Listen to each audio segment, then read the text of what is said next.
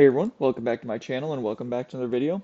Today we're going to be going over a very common issue seen within AutoCAD, and that is the conversion to a PDF, but your line weights also convert as well. So for example, if you have a very thick and thin line weight throughout your drawing and you want to convert it to a PDF and you convert it, the PDF might look very blocky, it might look very unclear.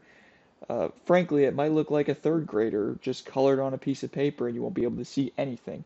So it really depends on what line weights you're using, but I'm going to show you how to get around this without updating all of the line weights because there is an easy way. So with that being said, before we get into it, please consider subscribing to the channel. If you like the video, give it a like down below. And if you want to see more videos, leave it in the comments section. If you think someone else could benefit from this video, give it a share as well. Alright, so before we get started showing you the solution to the problem, I kind of want to show you what I mean really quickly. And when we talk about line weights, you can check the line weights by clicking on the object, and you're going to see up here this outer circle has 2.11 millimeter line weights. Then this inner circle has a 1.4 millimeter line weight.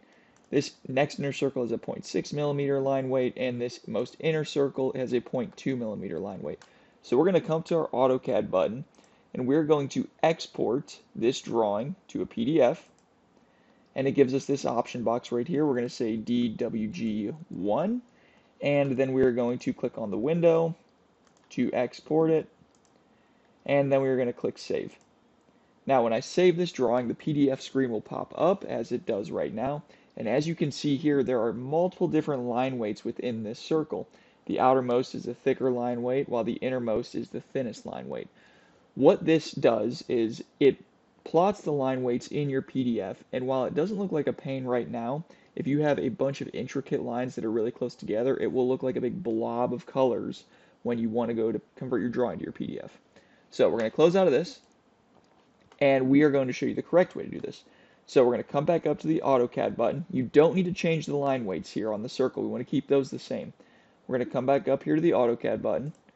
We are going to come down here to print. We are not going to go to export, we're going to go to print, and then we are going to come up here to the printer plotter name. So the first thing we want to do is we want to come down here, and we want to come to all the way to the bottom to DWG to PDF.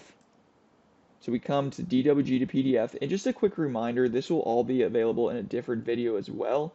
This one's a little bit shorter, but I have made a video that shows you the DWG to PDF, just in general how to do it. But I'll link that up above. The next thing we're going to do is we're going to come back here to our display button. We want to go to window, and I'm going to create a new window right there. And the most important thing, we're going to need to come over to plot options. We are going to click the plot object line weights. We do not want a check mark in that box. It automatically fills in the check mark. We want to click that off. The plot with plot styles is fine, but we want to get rid of the plot object line weights. We want to make sure that is not checked. Once we've done all that, we can click OK, and then we are going to name it DWG2.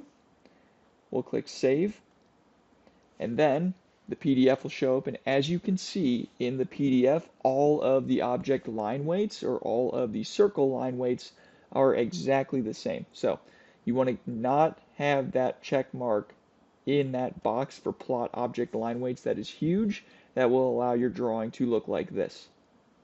Alright, so that's going to wrap up the video here.